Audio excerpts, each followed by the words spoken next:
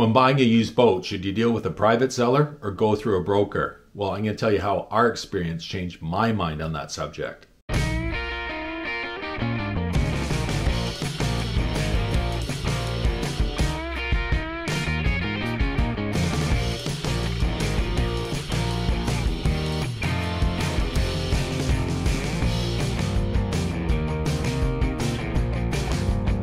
First of all, I just want to mention that this is the third in a continuing series about how we bought that boat right there. Our new to us 1998 Sea Ray 370 Sundancer. The reason that I'm putting this whole series together is because we have bought that boat sight unseen. We have yet to go visit that boat in person, and we have been dealing with a broker as well as a surveyor, and the surveyor video is going to come down the road. So anyways, if you look down in the description, I'm going to leave a link to the playlist that I'm creating for this video and the whole series, and talking about buying a used boat, what we did and what we have to do yet to get the boat home, and all the legwork that's involved.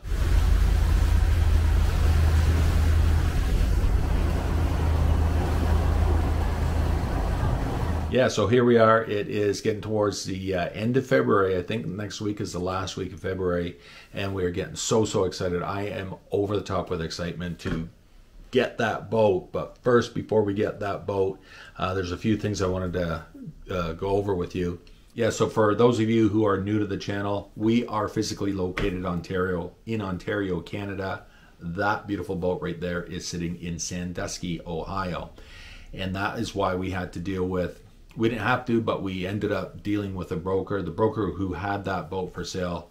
And we've been dealing with him, and it has been a really, really good experience. And I wanted to share some insights on that with you.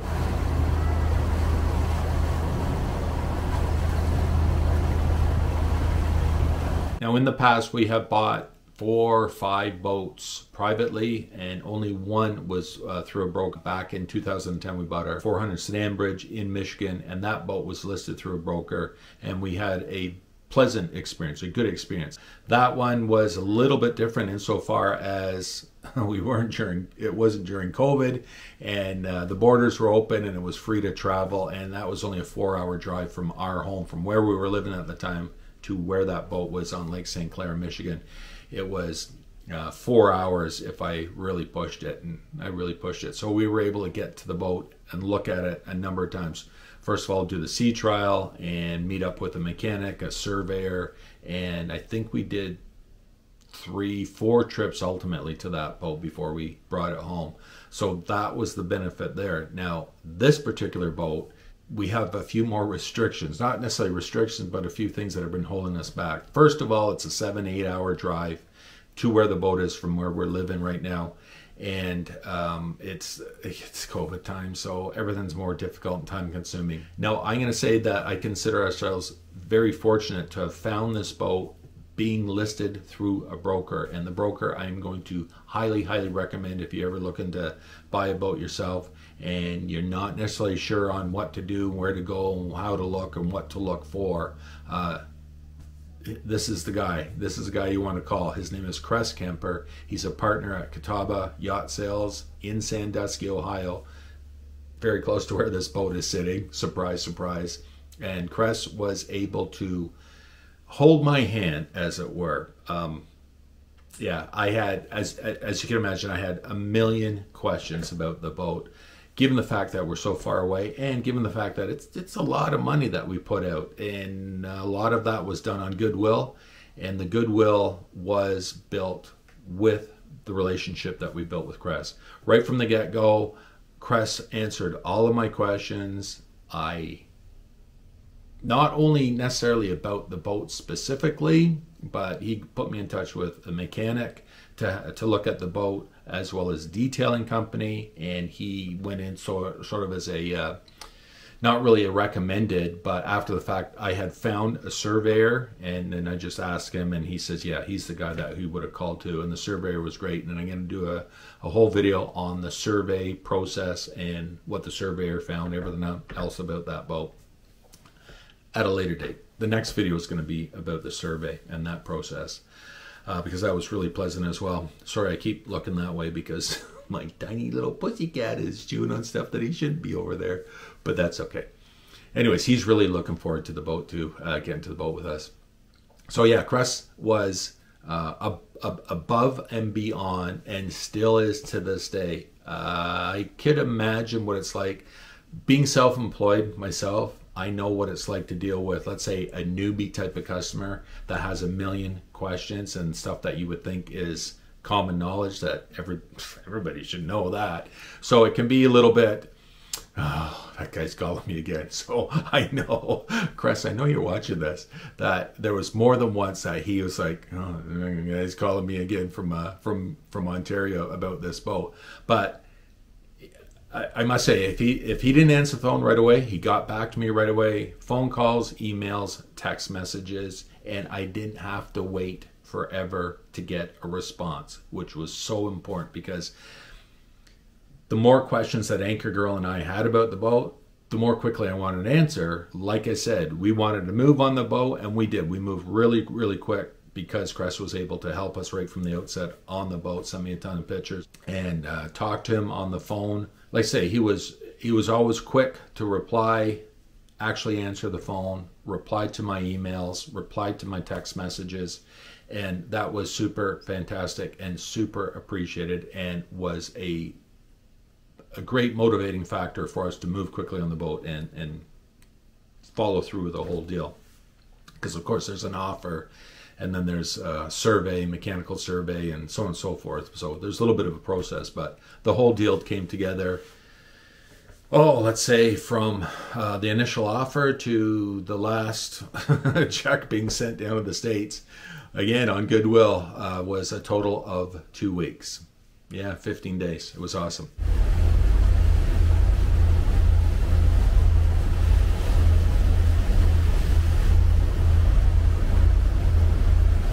Now, before you ask, Cress at the outset did not know who I was. And when I say who I was, he didn't know that, you know, we had this following online. But he found out just word of mouth in conversation with somebody that he had mentioned that, you know, I'm dealing with a guy from Ontario wants to buy this Sea Ray. And it's like, oh, I follow a guy online and blah, blah, blah. And one thing led to another. But I made sure at the outset not to mention that to Cress, because I didn't want to skew the lines. You know what I'm saying? I didn't want to influence that he felt that he had to, frankly, bullshit me just because, oh, you know, this guy's going to say something online, either good, bad, or indifferent about me, and I want to make a good impression. And I mentioned that to him when he told me that he knew who I was, who Anchor Girl was, and all that we do, which was kind of fun. And I told him outright, I said, you know, I didn't want to mention nothing because I didn't want you to start, you know, I didn't want to put any pressure on the situation. So, like I say, he was really, really good about everything, and walked us through the whole procedure. And I would, like I said, I would recommend, because of this experience, if we ever had to do it again. Now, Anchor Girl keeps telling me this is our last boat, so sorry, Chris, I don't know if there's going to be any more commissions from us, but if we were to do it again, I would seek out a broker like these guys were, because we had right from the get-go on this whole process, when we sold the last boat back in August, of course, right away, I was looking at boats. Anchor Girl and I were looking at boats online, and there was more than one that we were willing to put offers in on.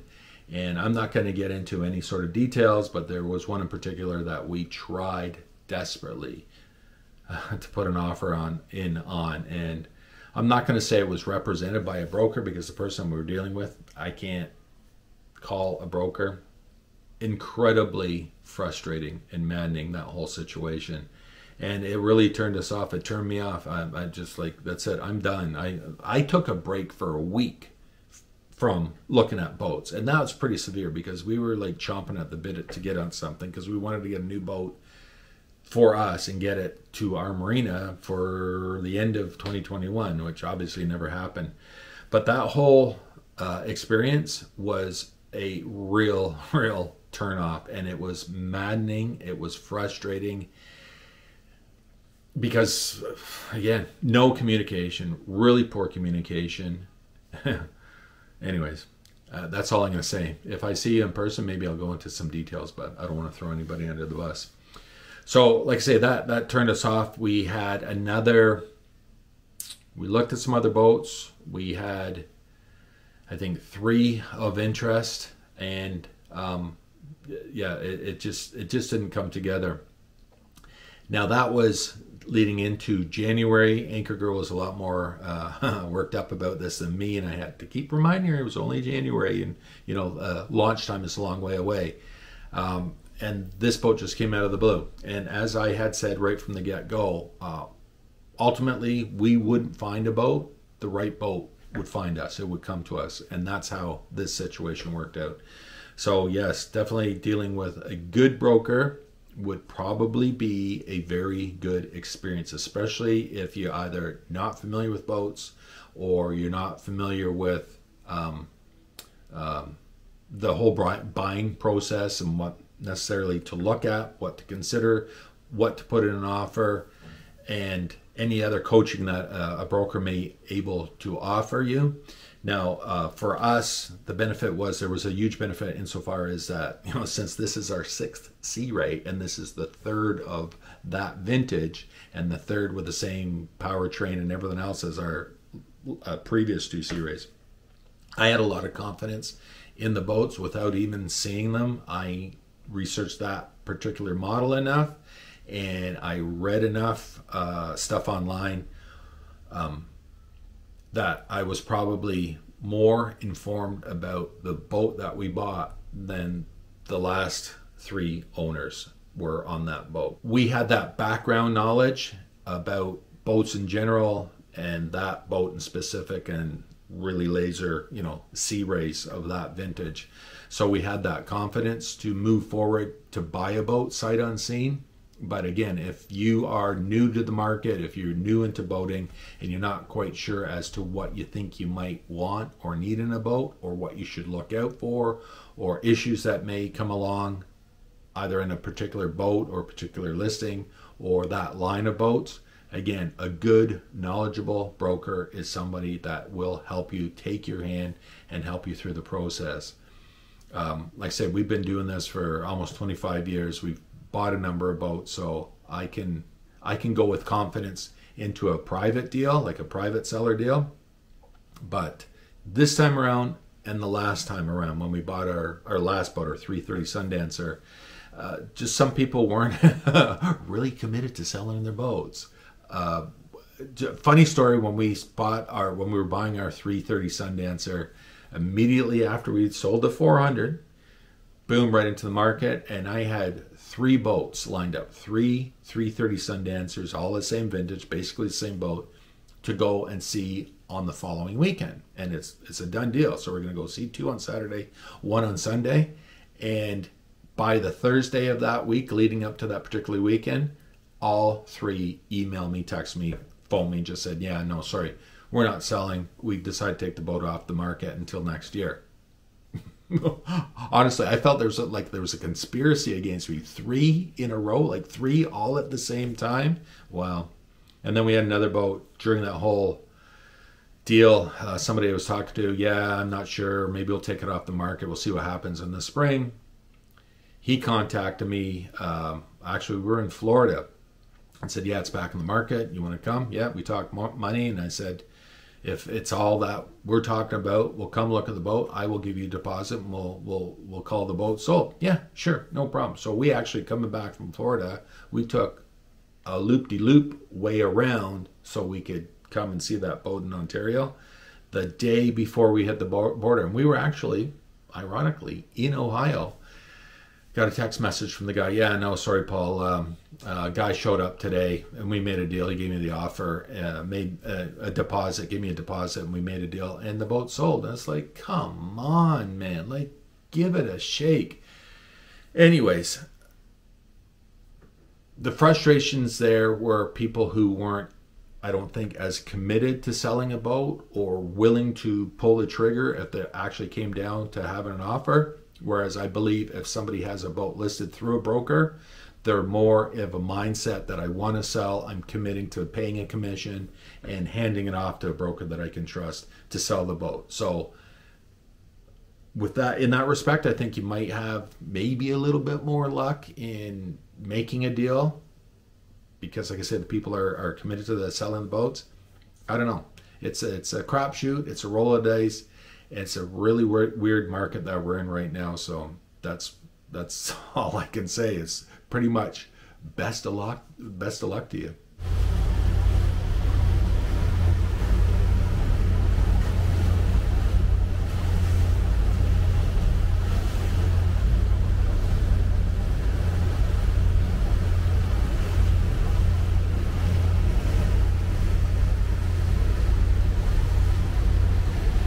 Yeah, so one final thing I want to say about our experience with Cress. Him and his partner went over the top insofar as making the deal happy and good for us. We had a deal. There was not an issue with money or anything else. But Cress and his partner felt that the boat didn't show as well as it should, for given the fact, again, that we're putting our trust and our faith in them to represent a decent boat. So they actually ponied up and helped out with getting us a detail company in there and to do some cleaning, because all the pictures that I've seen of this boat, I would call it a dirty, clean boat. You know what I'm saying? It's like, it's clean, but it hasn't been clean so much lately. The story I got, that the boat came out of the water quickly at the end of the last season, and the sellers had anticipated on doing a detail and a good clean over the winter. You know how it is. I'm guilty of that too. Get towards the end of the season, and the side that's not tied to the dock, you don't look at it until the boat's hauled out, and you go, so I'm always, on top of that first thing in the spring, polishing it, making it all really look good for the coming year. And so that's kind of what happened there. But again, Cress decided that good first impression for us when we actually finally get to the boat and step on board.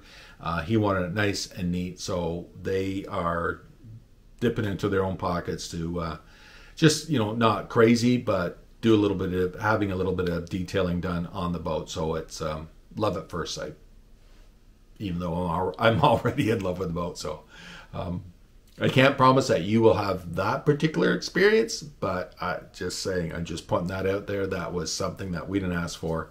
It was just going to happen.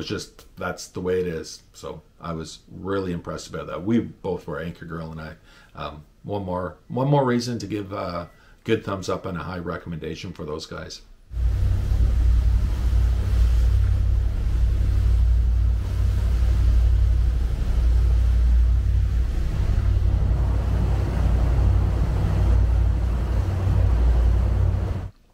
Even if you're not seriously in the market right now today, but you're looking towards buying a boat in the future for this coming season, or maybe even later in the season next year, whatever, I highly recommend, strongly suggest you get in touch with somebody like Cress right at the get-go. At least you have your hook in the water, so to speak, so if something comes up, because things move really, really fast in this market. This particular boat just came out of left field. It wasn't there, boom, it was there, then it wasn't there, then it was there. It was floating around and just boom, and we hooked and we grabbed and we got it. We're super happy about that.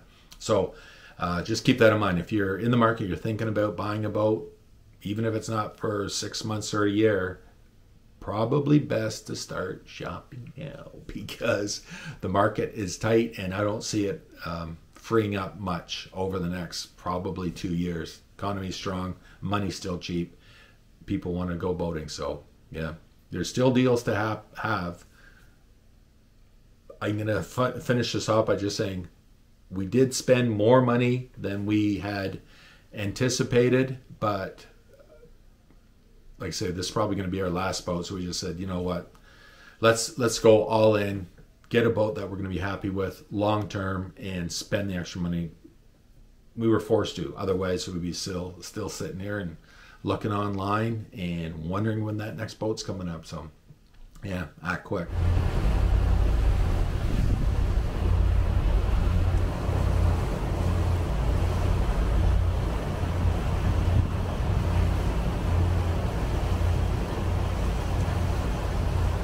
So yeah, I'm going to leave it at that. Again, I have talked far too long, but I hope that maybe I gave you a little bit of insight. Like I said, this is the third in a series about us buying the boat.